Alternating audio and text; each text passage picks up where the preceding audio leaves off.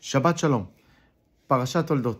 In this parasha, we meet one of the famous twins in the world, Yaakov and Esav. They're so similar, but also they're so different. They're so similar that they want to go out from Rivka and just do the ambition, to get their goal, to do everything to success in their mission. Of course, but they're different. Esav, he wants to be a fighter, to be a warrior, to hunt all the day, to do bad things. But Yaakov, he wants to see, to learn Torah, to all the time just think about Hashem and say thank you for Hashem. One of the big questions is what Yitzchak saw in Esav that everyone can see. Why he want to bless him? Why he want to give him the beracha?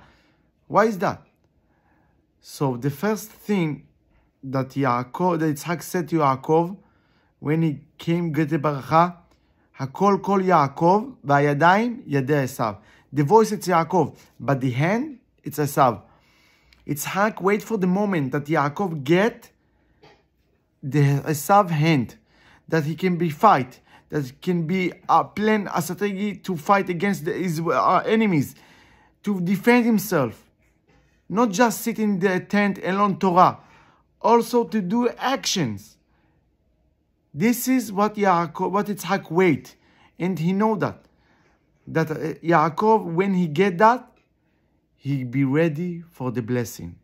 Of course, Rivka, she know that for the beginning, that in the end, Yaakov, he has amazing hand to be a warrior. Exactly like today. Am Israel at the time, we sit and learn Torah in our tent. We believe in Hashem, and we don't looking to fight with anyone. But now we have to change our mind.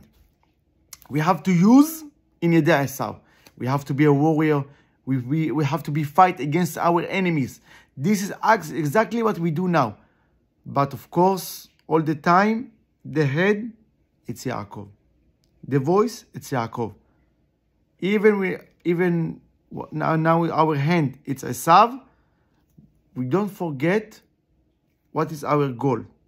To do Kiddush Shem Shamayim. To be amazing warrior. This is our mission.